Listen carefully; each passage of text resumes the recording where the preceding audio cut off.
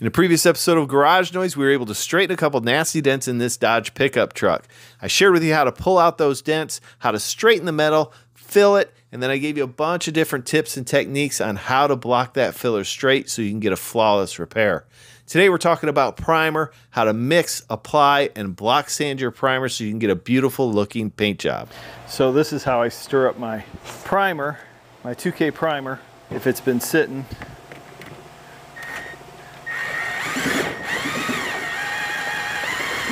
This primer mixes up 4-to-1, so we're going to find the 4-to-1 mixing ratio.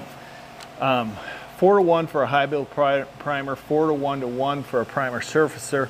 We're going to be using it more like a primer surfacer, so we'll do 4-to-1. If I use it as a sealer, then you do 4-to-1-to-2. The final part is the reducer.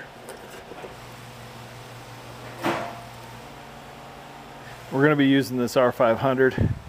I've put a 1.5 cap and needle set in this for primer. We've got this truck all taped up and ready for some primer now. As far as the gun settings on this R500, this is a low volume, low pressure paint gun, so it doesn't consume a lot of air, 3.5 to 3.9 CFMs of air. We're adjusting our air pressure down to about 22 PSI, and then our fluid volume is going to be 2 turns out from closed. I've got my fan pattern narrowed back just a little bit, a 1/4 turn from wide open. Now you notice I didn't mask off the entire truck when I'm primering, but it's not really necessary because this gun does not produce a lot of overspray. So when you're applying your primer, you want to apply it just like paint. We're going to put 2 coats of primer on this. This is 2K urethane primer. We're going to apply the first coat. We'll let it flash off for 10 to 15 minutes, and then we'll apply our second coat. You want to apply a nice flat coat of primer just like you're applying your base coat. You want to overlap about 80%, and you want to keep a consistent distance and speed from the panel.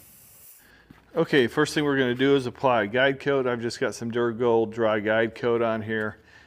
Basically, this is to check our bodywork. We're going to check our bodywork, make sure we have all the texture out of the primer, any deep scratches. This is going to fill those scratches, and then when we block it, they'll show up. So it'll help us get this nice and smooth, and also help us find any high or low areas we have in our repair.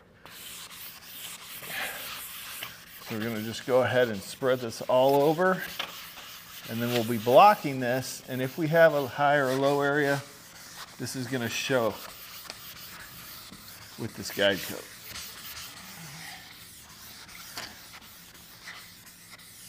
All right, well now we'll get some 320 grit sandpaper on a long block.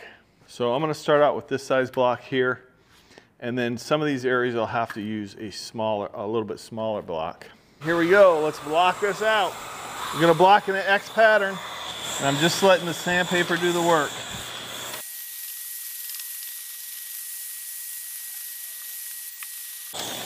I'm not putting pressure on this because I want a true block. If I put pressure on it, too much pressure, then you're going to be forcing this block flat when it may not be laying flat.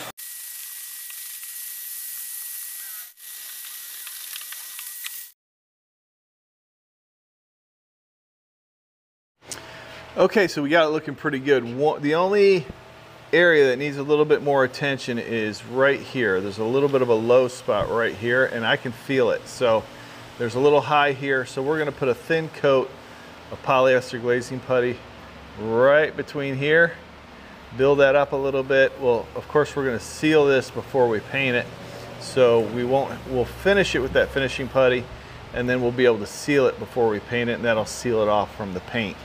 Now over here, we're going to switch to a smaller block, 320 grit sandpaper. This panel has a natural bow to it, okay? So even though this is relatively flat in here, it kind of bows around a little bit. So we're going to use a smaller block for the end of this. And for this here, we'll shorten the block too, because we don't want to get out into this area, into our blend area. So I'm going to unbag this. The guide coat is going to show you where any low areas are. So anywhere that guide coat's left behind, that's a low area. So if it blocks out flat like this, you're good to go. Wash this down with some isopropyl alcohol. We're just gonna apply a little bit of glaze right there. Everything else feels really good. Okay, we're gonna tape off this body line. There's a little area I wanna fill right here too. So I'm just gonna sand this just a little bit right here. And a little bit of low right in here too.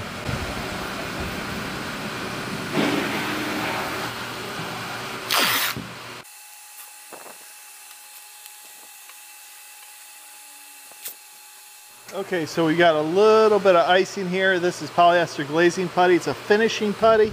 Good for small imperfections, waves, pinholes. A lot of times I'll use it as an insurance coat to make sure everything is finished with this, because it's really easy to sand, lightweight, and does a real good job of cleaning up imperfections. It's made by USC. It's called icing. I'll leave links in the description if it's something you're interested in. I got a small spreader here. Just gonna get a little bit on this spreader, and I'm gonna lay it this way.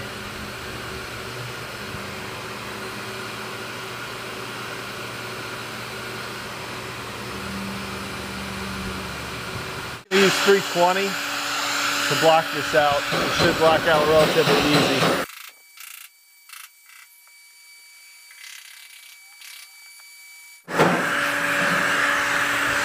I'm gonna hit it with a little bit of 180, and then we'll go over it with a 320. Oops, that's 80.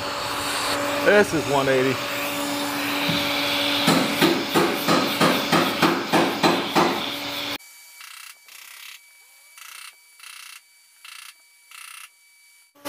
Now back with the 320.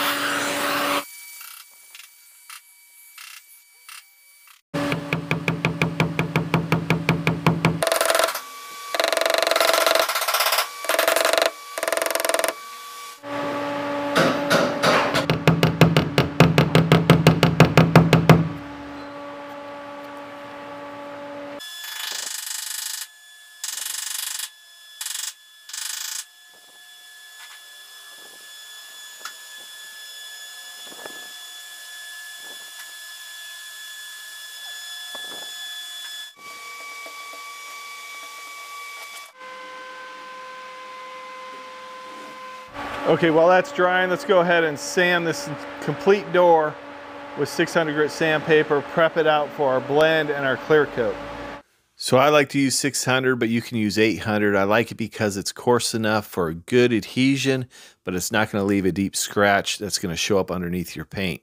Now, as far as a hand sanding, I use a couple different products like this Sunmite flexible sandpaper and this 3M ultrafine foam pad. Those make it real easy to get those edges and get those all sanded properly so you have good adhesion.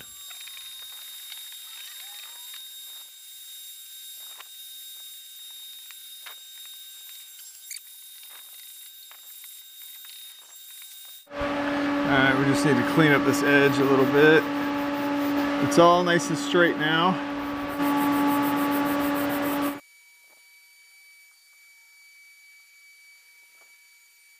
Okay, here's a tip for you guys. Sometimes with these different types colored fillers, it makes it hard to see some deep scratches and makes it hard to see these body lines if they're accurate or not. So what I like to do is I'm just taking some 70% isopropyl alcohol and I'll wet it down like it's totally wet, and then you want to look at it in the light. Let me show you what I mean here. I'm just going to load this down, and now in the light you can see how straight it is, and you can see if there's any deep scratches or any weird edges that you might have missed.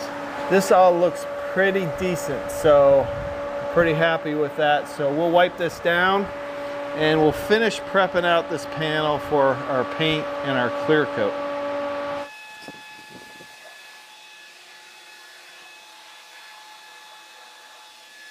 Okay, so because this is white, and I noticed when I was wiping this down that there's some deep ground-in dirt in this color, and it shows as a smear. So if I paint and clear over that, it's going to be there forever. So what I'm going to do to remove that is I'm going to wipe it down really well with lacquer thinner. I'm not going to go over the primer because that'll take primer off, but over this sanded paint, I can wipe it down with lacquer thinner. I already did it once before I sanded it, but we're going to do it again because I still see some ground in dirt. Use a paper towel for this, but in this section here where we're doing our clear coat, clean it with some thinner. This will remove some of those dirt smears, anything that's going to be trapped or that you don't want to get trapped underneath your clear coat. And take a good look at it.